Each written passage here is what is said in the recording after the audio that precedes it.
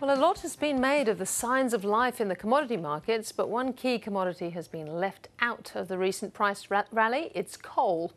King coal, it seems, remains in trouble. The push to tackle climate change and pollution, plus an enormous global oversupply, keeping prices crushed. Even the mighty are feeling the pressure. The world's biggest coal miner, America's Peabody Energy, may have to resort to Chapter 11 bankruptcy protection. And now there are warnings the pending glut of LNG could be a hammer blow for coal. Sue Lannon reports. Peabody Energy has been a powerhouse of the global coal industry, the world's biggest coal miner.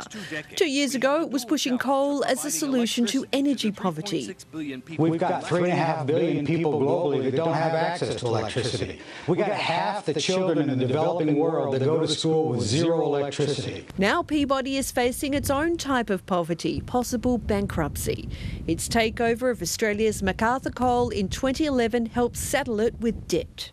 When your only commodity drops by 60% in the space of 5 years, you have a serious problem. When you add financial leverage, you've got a financial leverage problem on top of an operating problem. So it's the double whammy of entering a downturn fully leveraged. Major credit ratings agency Fitch Ratings and Moody's have warned that Peabody is on the verge of default, with its corporate bonds rated as junk. It owes just over $10 billion. Its total assets are worth just a bit more than that. Their own creditors are saying they would actually prefer the company to go into Chapter 11 and deal with the entire Chapter 11 process formally and in the interest of all vested interests equally. The price of coal has fallen by more than half over the past 5 years because of oversupply. Goldman Sachs says around 1/4 of US coal is produced by companies that have filed for bankruptcy. Big miners like Anglo American have sold mines, and even BHP Billiton lost money on its coal division. 1/3 of coal mines in Queensland are operating at a loss.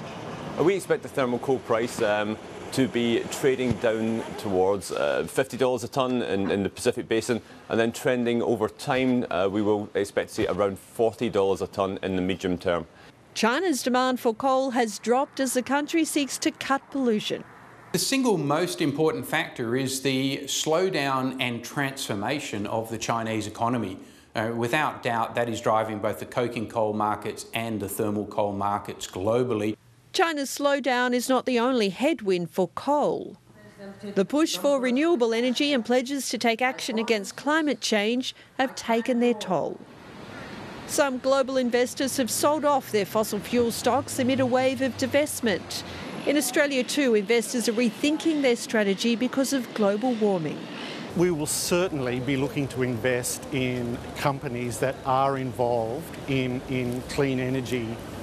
One of the world's biggest fund managers dismisses divestment. But Aberdeen Asset Management is no fan of coal stocks. We worry about coal as a business, so it's not a business that excites us in particular. The pending oversupply of LNG and the collapse in the oil price are even bigger threats to the future of coal. Coal is facing pressures on a number of angles. In terms of competition, particularly into that key Asian market. LNG is probably the latest one, and that's the one that can offer a bit of a hammer blow, if you want, to the coal price. He says it's unlikely that new projects like Adani's planned Carmichael mine in Queensland will ever be built. At the current time, we don't see that project as viable. The infrastructure investment needed for that would not really generate the returns that the coal price we're looking for in the medium term. The International Energy Agency says coal markets are under tremendous pressure. The coal and gas markets today, there's a downturn in the market. And I wanted to underline my colleagues in Australia that this downward is real. It may be with us for some time. But coal miners are still talking up coal's prospects. Now's not the time to get out of businesses when prices are the lowest. Now's the time to double down on costs, make sure we're disciplined on capital expenditure, look for opportunities to grow. But staying in business means more oversupply and even lower prices.